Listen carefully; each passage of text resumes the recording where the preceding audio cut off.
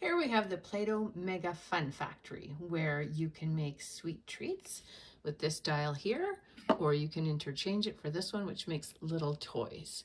So I'm going to put that down. I have batteries in. Here's the on button to get the conveyor belt going. Turn that on. I have the Play-Doh inserted in here already, so I'm going to press the lever to get the strip of Play-Doh to come out.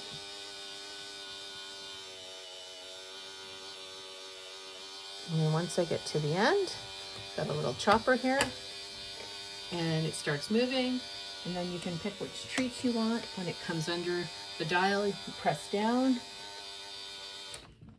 There's one treat, another treat. I don't have very much Play-Doh, so I'll just stick with the two. And then you come to this little chopper where you can chop in between your treats. And then they fall into the little purple catch basin below.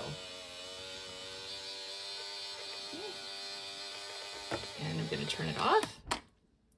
And then you can see the treat here. What kind of treat is this? I can't read that. Looks like not sure, some sort of treat. Anyways, a little square of chocolate or something.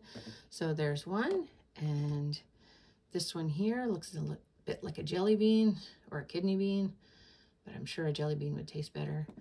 And there you go.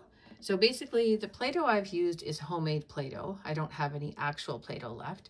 So this set will not come with any Play-Doh at all, but I will be including the little containers with the lids. So if you do make your own Play-Doh, you have somewhere to store it.